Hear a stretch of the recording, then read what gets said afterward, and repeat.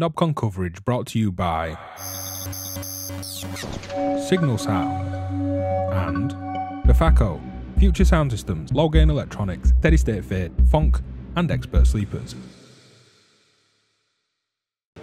So here at Knobcon, with New System Instruments, how's it going? Good, good, excellent, happy to be here. I've heard talks of physics motions, function generators that are filters, Yep. all sorts of interesting things, and you've had some interesting modules for a little while now. Thank you, yeah. Before we check out the modules, like, what's kind of the MO of the company? Like, what are you wanting to design? Like, where are you coming from? So, my ethos is sort of like, it's probably more Serge than Buchla, like, okay. Like very trying to get into,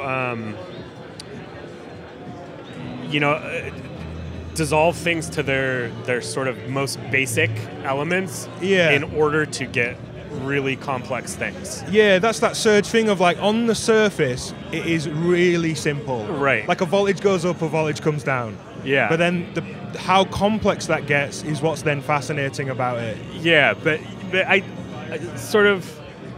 guess, a little bit differently than Serge. I tend to come at it from a very mathematical perspective. Okay. Like, to try and think, not just what can electronics do, but like what can math do in the first place. And then, once I'm there, figure out how to implement that in electronics, which is sometimes simple and sometimes very complicated. Yeah. But nice. But yeah, so I make all analog stuff. Try to make it sound really good. Well, that's another level of complexity. If you were trying to implement maths and say physics in code, that almost seems easier in my mind. It's there's trade-offs. So with analog, you have a different frequency space because it goes to infinity. Yeah. Whereas you got to worry about the maximum frequency with digital stuff. So sometimes things are actually a little bit easier in analog. Right, okay. So yeah, let's check out some modules. What have you got patched up? All right, so right now, this patch is the harmonic shift oscillator into Inertia, and Inertia here is acting as a filter. So the harmonic shift oscillator basically has control over level, which is how bright or how dark something is. And then we also have control over stride, and this is the spacing between harmonics. So you can get these anharmonic sounding things, kind of FM-like tones. You can get really like bell-like tones from it. And this is all internal shifting round of harmonics, and this isn't by modulating with something else to get FM-like tones. No, it's all internal not to that FM. module. It's not FM. The difference with FM, it only has a sideband to the positive rather than you get those negative sidebands with FM. So a bit like the difference between a VCA and a ring mod, like thinking of it like 2-quadrant instead of 4-quadrant, but in a frequency domain as opposed to amplitude. I mean only the positive frequency. So so it goes from the fundamental up. It doesn't go down from the fundamental, which you'll get not with a through FM. zero thing. Okay. Which it's not necessarily better or worse. It's just what it is. But yeah, and then that's going through Inertia. So Inertia is a function generator. It has rise and fall like any other function generator. It's exponential, unlike the Serge one. But then it also has rise and fall momentum. So that'll overshoot the target and then fall back down to it.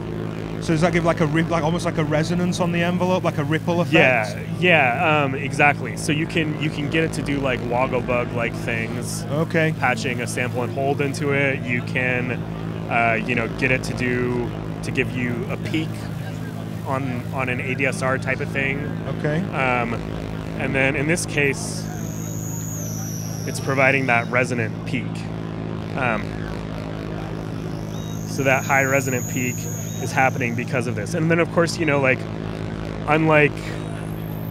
all function generators can be used as a filter, but of course this has a lot of complexity with that momentum. Like most of them don't sound very good as filters. Yeah, I mean they're like a Yeah, pseudo low pass gatey linear vague filter thing. Yeah. I mean, they're all right. That's they're fine. all right. You know, if it's what you want, it's the right thing. But, is that to do with it being exponential rather than linear?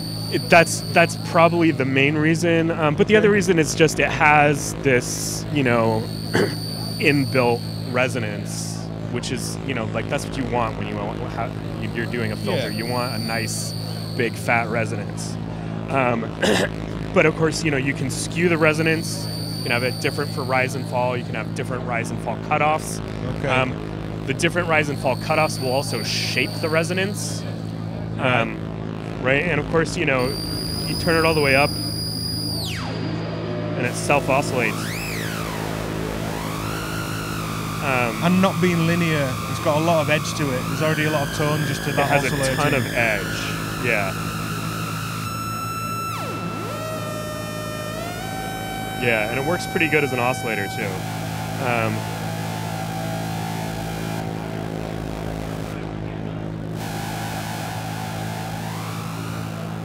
But yeah, that resonant peak ends up being a sawtooth wave when you have, you know, this set with a really skewed input too. So you can actually be adding harmonics with your filter rather than just not just through some saturation. There's some actual interesting wave shaping going on.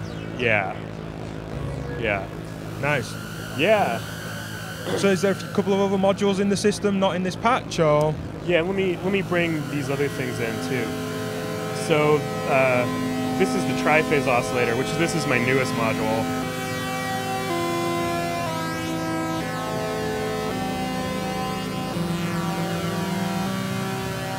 That's what's on the screen here too.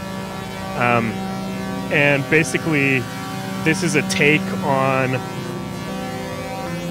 you know, a super saw, pulse width modulation, phase modulation, something like that, right? Where basically I have 3 phases of a sawtooth wave.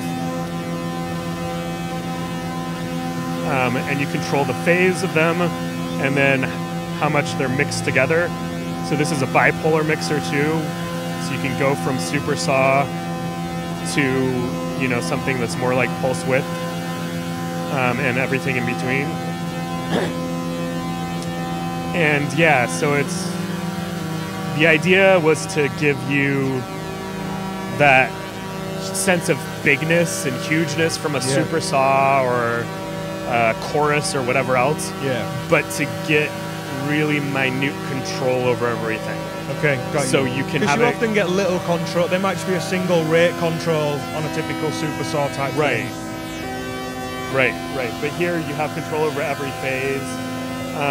They do go to audio rate, though it's a little bit different than normal FM. It's almost more like sync.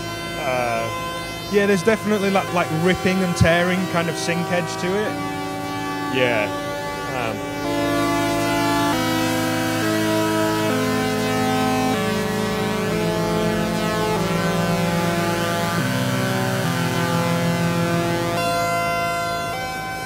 But yeah, it just ends up sounding really good. Yeah, it sounds great. So I'll put links down in the description. Great. Rather than going through pricing and availability, these are all out now, right? These are all out now. Yep, I'll link all that up below. All right. Great. Fantastic. Thank you. Cheers.